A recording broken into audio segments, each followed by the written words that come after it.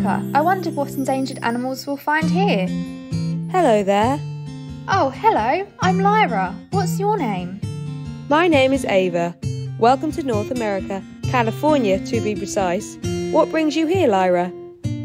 I'm travelling the world to meet endangered animals and learn about them. Would you be able to help me? Oh, how wonderful. As it happens, I'm a monarch butterfly and we're endangered.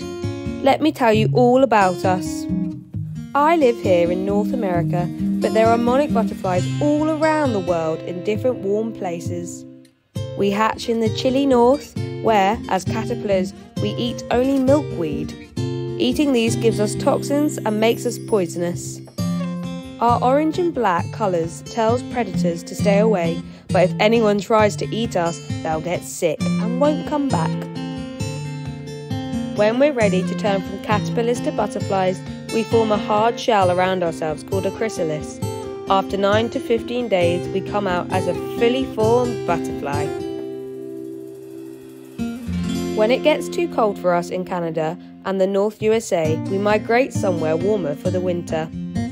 We fly nearly 2,500 miles to California or Mexico, and sometimes we even find exactly the same tree that our ancestors landed on. Even though monarch butterflies only live for a few months and only make this trip once, we always know which way to go.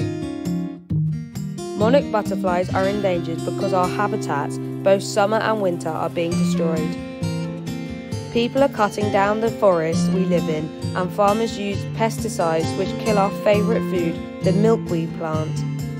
The number of monarch butterflies has dropped by a third in the last 20 years. We're really worried about it. Wow, your lives are so interesting, and it's awful how people are damaging your homes and food. Hopefully we can raise awareness and try to stop them. Yes, it's very scary. Thank you, Lyra. Let me give you a sticker for your book to take away with you.